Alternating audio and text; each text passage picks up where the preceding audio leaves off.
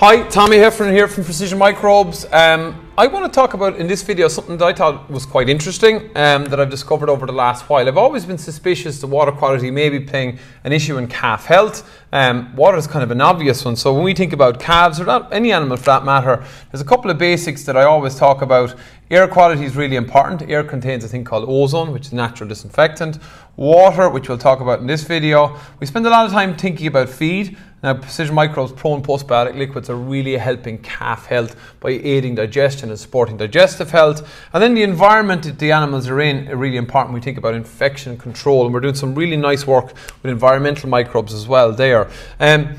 I suppose water is an obvious one. I just want to focus on that one today. Water, like, it's the building block of cells, it's the building block for animal health. But when we think about water, we think about clean, available drinking water for animals, and that's key. When we think about calves, we have we use a lot of milk replacer. We mix a lot of water with milk replacer, so we really want to focus on clean water there.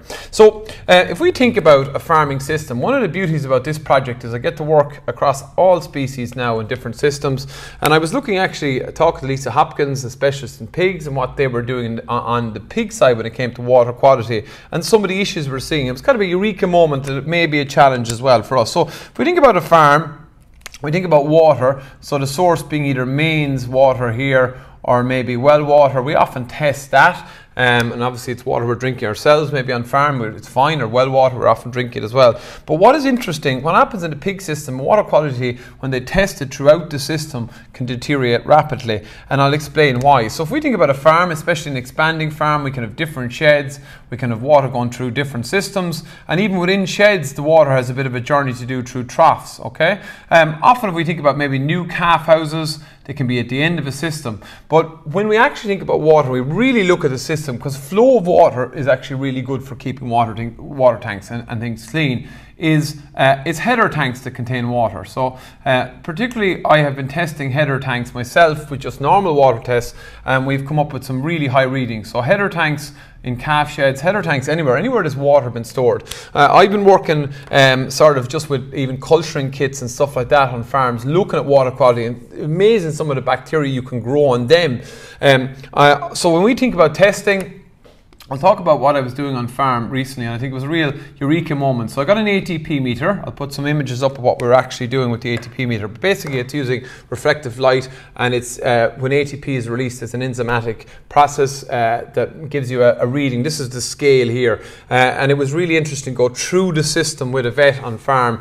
The farm was going using Precision Microbes, but it had ongoing issues with calf health, so we wanted to really look at the overall system. We actually identified the water could have been one of the challenges, and sure enough, the testing proved that it was. So it'll be interesting to watch that farm going forward. But I think this year alone, I've seen a number of farms where suspicious water was an issue.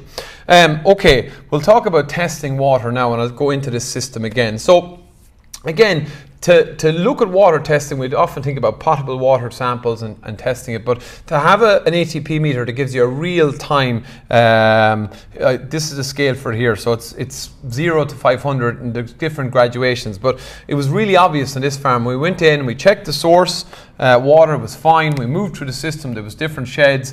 Interesting to go into the sheds, so we did about, I think, 30 tests on it. I got a bit carried away, looking at water flow and troughs, some really high readings. So it's a real eye-opener to watch the water quality deteriorate. We got to the calf house, again in a header tank, and we looked at water quality really high here. So it was a reading of 55,000. So we certainly identified a challenge, and I think it's a challenge on a number of farms.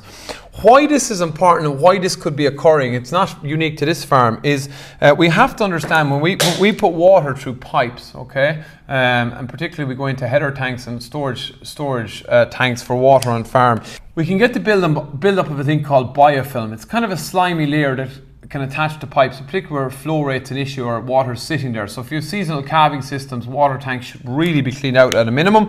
But that biofilm, that slimy layer, provides a fantastic layer for bacterial overgrowth. So bacteria tend to feed on this biofilm, and particularly coliform bacteria. So what the ATP measure is actually measuring coliforms, okay?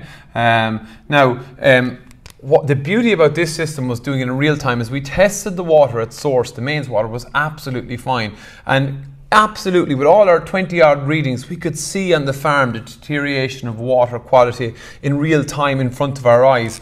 And why that's an issue for calves is, well, when we think about we're feeding milk replacer, automatic feeders.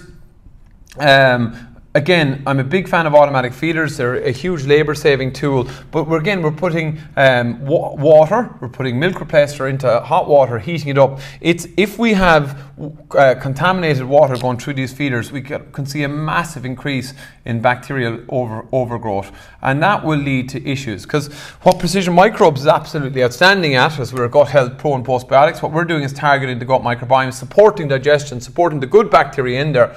But we do want to make sure that we have a biome focused solution, that the whole farm, that there's not issues. So water is something I'm increasingly asking people around when we're talking about long-term use.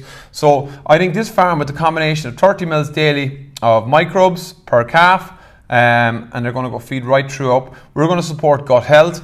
We're going to target clean water, so that the system is going to be cleaned out. And a lot of farms, I think, even looking at your header tanks. So, okay, everyone won't have access to an ATP meter, but I think we need to get probably better at testing water at source. So even if we're doing potable samples, the key thing is, if you're testing water, that you get the sample into a local lab as quick as possible, and give us some relative measurements there as well. But the ATP meter for me was kind of proving a theory right. Again, that eureka moment of talking to Lisa about pig systems and how water quality can deteriorate through the system.